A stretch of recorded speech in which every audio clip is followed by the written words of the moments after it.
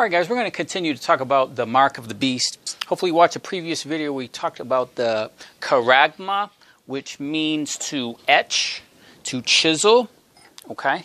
And we're going to take it a little further, where we're going to look at, in this video, the tessera. A tessera is a tile. So what we have to do is we have to go back to the ancient language, the ancient Greek language. We have to go back to the ancient times and the way they did things that the Apostle John would have been experiencing at his time, so that we can understand the words he's using, understand the language of the way they did things, to understand how that equates to something we would see fulfilled in the prophecy in our day, which we can see exactly. So, in the ancient times, we went over in the previous video how the chiseling is the mark of the beast. You would etch something. You would etch the mark, you would etch the name and the number of his name. Okay, that's the previous video. Hope you watched that. Now, in this one, we're going to talk about the tessera, the tile. Now, we're going to talk about the phizo. Phizo is the stone. Okay, now, as we understood before, the ancients, what they would do is they would have like an identification card, like a tile, like you see here, or they would have something called a seal impression. A seal impression, like this, would be an example of something. You would take the name of the person and you would etch that in clay. Okay, you would etch that in clay, and that would be the name of the person and the ownership, and that is the actual word for as well, charagma. Okay, so it could be on a tile or it could be on clay. Okay, and these are very significant things for us to understand the prophecy. What is exactly the mark of the beast? What is John describing something he could see in his day? Yes, we could see the charagma as a tessera. It's a tile. So you would etch something on a tile, identification. And it could be a seal. So this is the language that they would have used at that time. And in the clay, you would also have a piece of clay, but then you would have something to where you would, have the opposite. Okay, opposite of the letters. Then you impress that onto the clay, and there would be a name.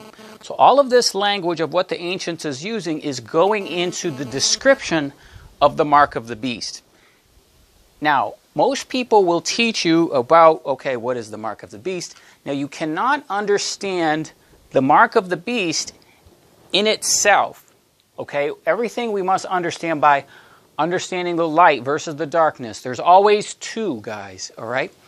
So, the seal of God also must be understood, okay? So, we're going to display all this. We're going to work through these ideas and concepts, but I can't emphasize enough some of this. If it goes over your head and you say, Leland, what are you talking about? We've discussed all of this in previous videos.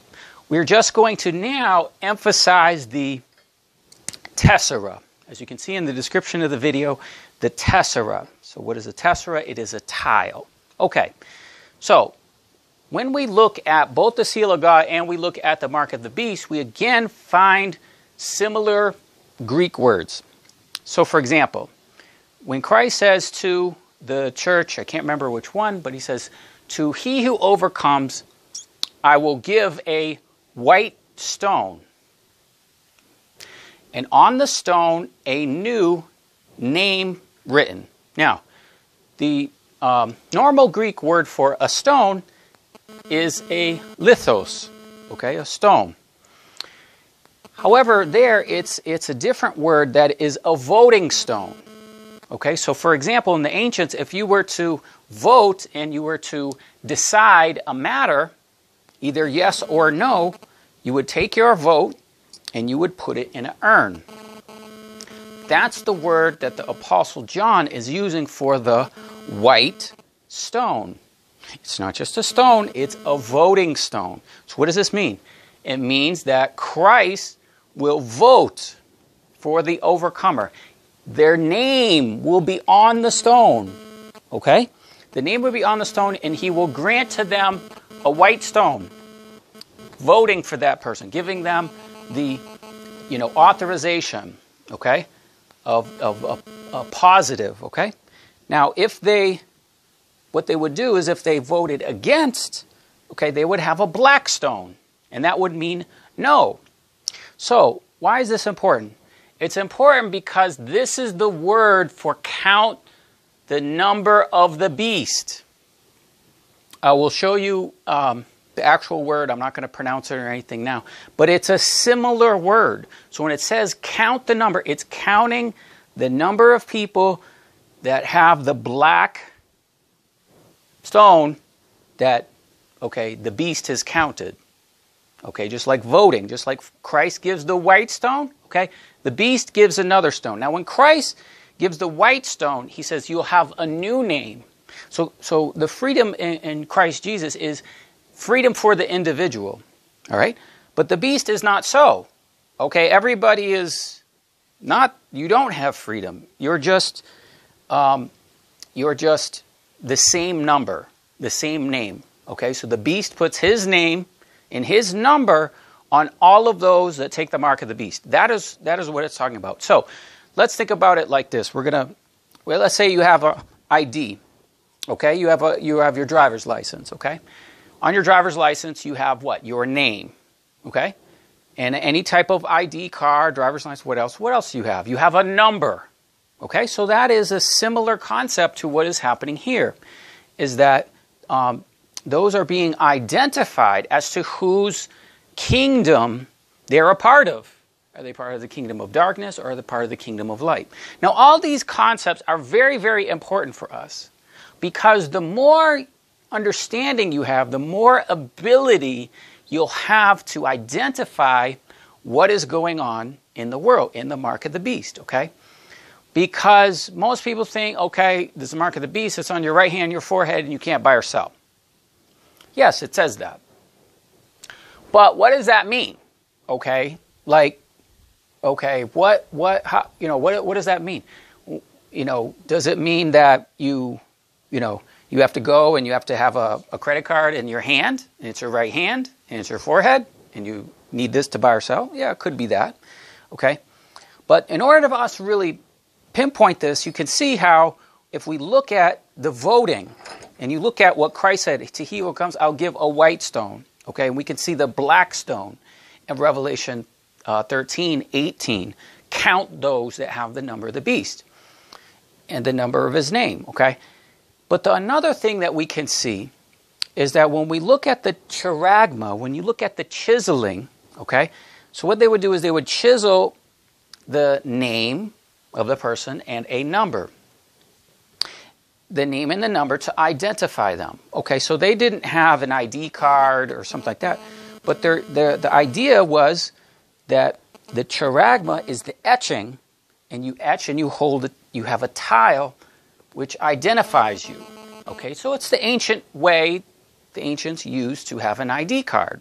Okay, and so you would need this would be necessary because of the myriad of taxes and systems that was in the Roman Empire. Not only that, the welfare system and the giving of money and wheat was all very, very organized, very, very specific. Okay, so you would have to have this ID card to be in that system. Okay, now how would this relate to today? Well, we can see that in any type of ID card, you'll have this chip on it, right? Okay, so in the ancients, what they would do is the charagma, the etching, would happen on a tile. Now, what's interesting is nearly all ID cards, all credit cards, all SIM cards, they all look the same. Okay, so if I take a SIM card and I show you the SIM card, you can see that that is exactly the same as that's on, an ID card. So on your credit cards or, whatever. So that is there. So that's an entire system that's already in place. It's already in place. It's already there. All it needs is to be turned on or for some type of reason. And that's now what we can see. So yes, the mark of the beast is here. It is this whole system that we must overcome. And it will include all these details, all these facets. okay, for us to understand how can this work, how can this happen, okay? So we have the system in place now, which we know is the impetus for the mark of the beast. That is the pharmakia. Pharmakia in the Greek means sorcery, okay? So when in Daniel chapter 2, verse 43, 44, it talks about that they will mingle themselves with the seed of men, okay? So the feet are iron mixed with clay, okay? So what are they doing? They're mingling themselves with the seed of men. It gives us the idea and the concept of the Nephilim. The Nephilim were angels combining with mankind, producing a different type of entity, okay? Now, remember in our seal impression, what is the seal? The seal is clay, okay? So it says, they will mingle themselves with the seed of men. They will combine the iron with the clay, but they won't mix. So what does this mean? It means that we are the clay. The clay is impressed with a name, okay? This is what the system is going to do. It's going to impress not on just physically the body, but on the soul. It will impress the name of the beast. That's what all this is, okay? And they are clay, or the clay, mankind. When God made Adam and Eve, he made them from the dust of the earth, and he breathed the life, okay? So what are they? We are clay, okay? So that's what you can see what's happening in Daniel. And what it says is the iron mixes with the clay. Now, those are two different components that don't have the same DNA, if you were, okay? They don't have the same molecular structure so as to be the same, be one cohesive thing that doesn't break apart. No, it's going to break apart. It's not going to happen. Why? Because it's not God's original design as he created us, okay? So that's what the mark of the beast does. It will change the people, okay? They will be like Nephilim, okay? They will be like the days of Noah. That's what all this is, okay? So within the words of the mark of the beast, okay, there is this word charagma. And charagma is what we just showed you. It's a seal impression, okay, that would be a way of identifying, okay? So you'd have one side, which is written the opposite letters. You will impress the clay. So that is the word of the mark of the beast, charagma. It's a seal impression. Okay, now not only that, you would have a tile. Okay, a tile would be like an ID card like we showed you, and on it you would have your name and your number. So for the beast system, okay, there's no freedom. It's a system because people are not worshiping God. They're not serving God. They're worshiping the beast. And how you know you're worshiping the beast? It's by money. Okay, so when you're in the system controls the marketplace. The system controls your ability to buy or sell. All right? So it'll be very soon where videos like this, guys, you need to download these videos. You need to get the notes. You need to get the content of what we're sharing because pretty soon things like this will be completely eliminated. Now, we're just describing what the Bible says using the words, okay? We cannot speak plainly on what's really going on because these videos would be removed, all right? So in this playlist, I strongly encourage you to download these videos in the Mark of the Beast playlist so that you get the notes, you get the concepts of all this because a lot of this you watch the video, understand, but then if I ask you the same thing 3 days later, you'll be like, how does that go? So anyway, we have an excellent article, which I really encourage you to save, and in it, it talks about the tile. Okay, so if some of this is unclear, we're going to really make this clear. This website, preparingyou.com and charagma. And this is excellent. We're not going to read the whole thing, but we can see clearly the word charagma, okay, charagma, is a Greek word found in Latin text of the time of Christ. Okay, so the Greek concordance listed as such. And this comes from charax, which means to sharpen to a point. We talked about this in the previous video, which means mark.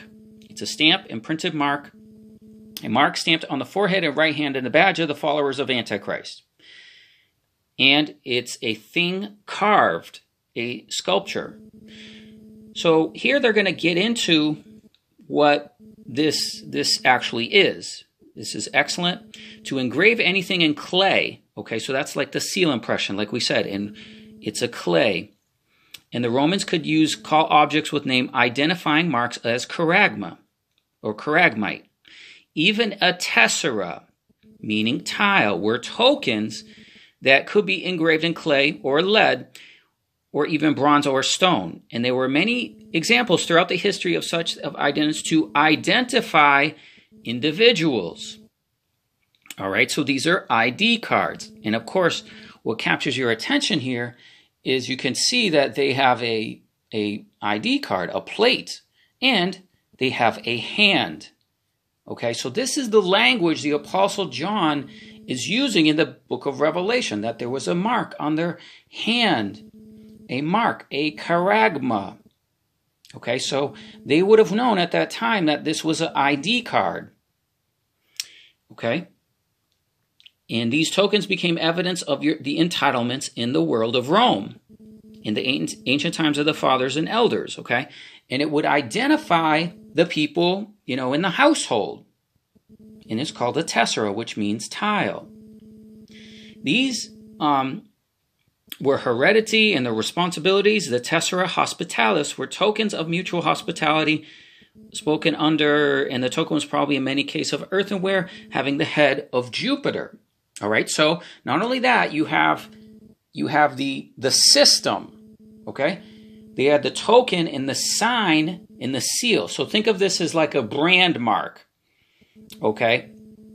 As a brand mark of Jupiter, of the system, of the beast system. So you have a brand mark of the beast system, and you have the individual's name, okay? And when the state became conscripted by the election, the same systems were used to provide government's welfare, okay?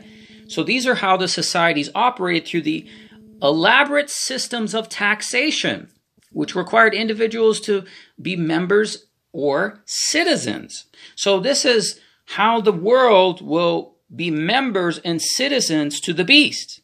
But we are not members or citizens to the beast or this world systems. We're citizens of heaven.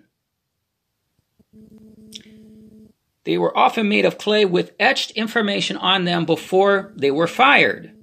In Judea, Gabbai, or tax collector, collected ground income poll taxes while they collected imports and exports. Okay, all this was kept track of. They invented taxes that reach into the life of every person. They were taxes based on number of axles, wheels, animals, pedestrians, use of roads, highways, administration to markets, carriers, bridges, ships, quays, on crossing rivers or dams, on licenses. In short, every variety of objects that were in research in the modern scholars.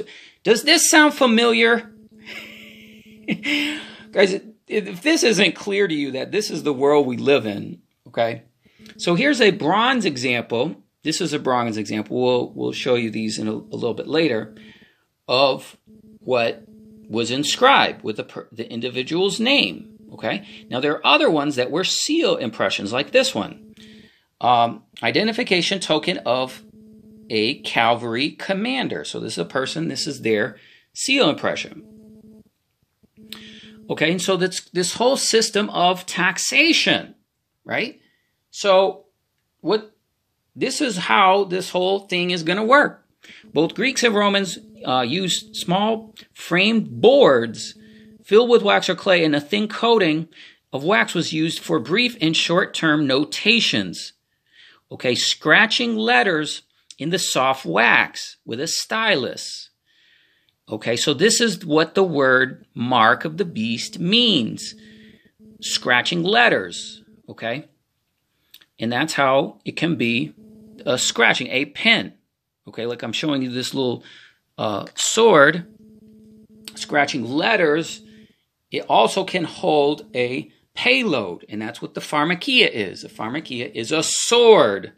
It is something that pierces the skin, and it puts something in your body to change your DNA. Okay? So this is, many times in Scripture, it talks about the sword. The the sword of Babylon, the sword of Nebuchadnezzar. We can relate that to what is taking place with the pharmakia. Okay, etching letters. And this is going to etch different letters in the DNA. It's going to recode the DNA of people. Okay, and there's welfare types and free will offerings. So you can, and there's always two basic welfare types in societies throughout history. One is free will offering, so freely giving, paying taxes. The other by force. They often are a key to sealing the fate of society and nations. These clay tiles that became a titulus in the welfare system were not a new thing to the Romans. The tesserae were used as an ancient Roman equivalent to a theater ticket. Okay, so the idea is like a theater ticket is another example. And these were tokens given at certain times by the Roman magistrates to citizens in exchange for which they received a fixed amount of wheat or money. Okay, so this is why the whole system is crashing the economies to force people to receive the wheat and money from the government. Then you will need, this was the origin of the EBT card. Okay, can you see what's going on here, guys? Ancient Jewish tessera, these are examples of them, like seal impressions, okay? A square tube or die or token, a small tablet, were used in the ancient Romans as a ticket, as a voucher, a means of identification. The charagma is well attested to have been an imperial seal of the Roman Empire used in official documents. So here's a seal impression. And we look closely, you'll see the eagle in there. Okay, so this is the language that the Apostle John is using. Charagma, they will receive a mark on their hands, okay, and on their foreheads. So this goes up all the way to the time of Nero and in the early Christians, because they rejected this. The Christians, for the most part, were considered Jews. They claimed a king of the Jews, Christ, as their king, and often did contrary to the decrees of Caesar. Okay? So it was actually this system that the Christians were opposite of. Okay? They contributed, they held their money together in common so that they were not part of this system. Okay? And that's where the persecution came. Because the system identified your faith. So Christians believed different things, and they could not be benefactors like the Gentiles who exercise authority over them. The position should be clear that the mark or badge of the beast that proves you must bow down and serve the beast comes in many forms. It will make things difficult so that you can hardly buy or sell in the marketplace if you do not have the badge of service. This has happened off and on throughout the ages and is happening again. Now, when we go back to Revelation 13, it talks about another beast coming out of the earth who had two horns like a lamb, and he spoke as a dragon. He exercised all the power of the first beast before him, and he does great wonders. Now, again, if we look at the original language, we find something interesting. And here you see the Strong's Concordance, and it's Simeon. Okay, and it means a sign, a token. Okay, now it can be a miracle and a wonder. There's no problem with that interpretation. But what I want you to think about and consider is it's a sign, it's a token. So what it may be talking about is actually the mark of the beast. It's a sign, it's a mark of the beast, a token, that which a person or thing is distinguished from others and is known. Okay, a sign, a portent. So it's quite possible that the second beast, when he does the great wonders, he's implementing the mark of the beast system. Okay, because he does great miracles, he calls fire down. Okay, yes. But when we look at this word, we can also see this great sign. Okay, it may not be a sign in heaven, it's a sign of the mark. A sign, a mark, a token. And he causes all, small, great, rich, poor, bond, free, to receive a mark on their right hand and their forehead. So you can see in the Roman system, it didn't matter if you were rich or poor. If you were a slave, everybody had to have a tile, a tessera, a identification. Okay? That no man might buy or sell save he had the mark or the name of the beast or the number of his name. Okay? So again, when we look at mark, that is charagma. Okay? Now, the other important word here is, it says, here is wisdom. Let him that has understanding count the number. Now, if we look at the word count, okay, you can see it's phizo. Okay, phizo, and it's use of pebbles in numeration or counting. Okay, to count with pebbles, to compute, to calculate, to reckon, to give one's vote by casting a pebble into an urn. That's what we showed you earlier. I'm demonstrating the exact definitions of these words, okay? To give one's vote by casting a pebble into an urn. That's why we showed you the urn, to decide by voting. Now what you can see here is this word comes from this word, which is Strong's 5586. Okay? And here you see it's phos. Okay? And this, again, is a pebble sworn by handling to count or ballot, a verdict, acquittal. A small, worn, smooth stone or pebble. In the ancient courts of justice, the accused were condemned by black pebbles and acquitted by white pebbles. This is the word the Lord Jesus used. To he that overcomes, I will grant a white stone with a what? A name written on it. Okay, so a name written on the white stone. It's voting. Okay, and this is the black stone. So the beast counts those that are part of the system with the black stone. So they receive the black stone. This is just like the Day of Atonement. You had two lots. You had the lot of the goat that was to be sacrificed, and you have the lot of Azazel that goes into the wilderness, that goes into the lake of fire. So hopefully this is making sense how the mark of the beast is a tessera, a tile, and a phizo. It's a voting stone, okay, as we're showing you. And that's how you count the number of the beast. And it's counting the people for the beast system. So we're telling you about the mark of the beast is the charagma, okay? In a previous video, we talked about how it reflects the character of who you are. Now, we're saying clearly, guys, this is the mark of the beast, this whole new world of ID 2020 and all this stuff. We're not going to do all that in the video. Most of you know this. We're telling you to download these videos, the VMAT 2, the God Gene. Who knows how long we're going to have this information.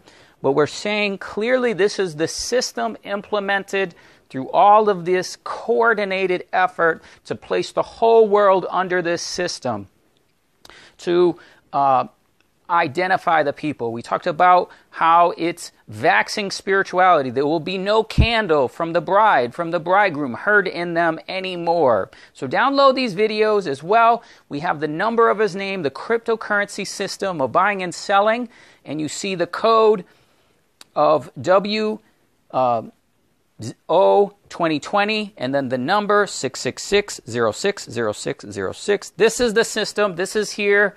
Okay, this is not far away. Now, in the information of the article that we share with you, here are examples of what the tessera look like. Okay, so this is a metal one, and here is one with the placard and example with the hand. So this is the word that Apostle John is using to describe the mark of the beast. And this is an example of the commander, okay, with a seal and pressure. Let's remember we are clay. And it talks about iron mixing with clay, okay? These are ancient Jewish tessera, okay, as well, that are clay seals, okay? So seals, coins, all right? So coins are money, buying and selling. This is the system that we must overcome all these things. So thanks for watching. Please watch the playlist, The Mark of the Beast. There'll be a link in the description field for the Mark of the Beast playlist. If these concepts are new to you, we've talked about them before, and it takes a few times to understand them, okay? So we have the Mark of the Beast playlist. We're also talking about this as part of the third angel. The third angel message was to make clear what is the Mark of the Beast. We're trying to make clear to the people what it is. We have to use biblical terms because soon the words and things identified through artificial intelligence will eliminate videos very, very soon. So guys, thanks for watching, and watch and pray you be accounted worthy to escape.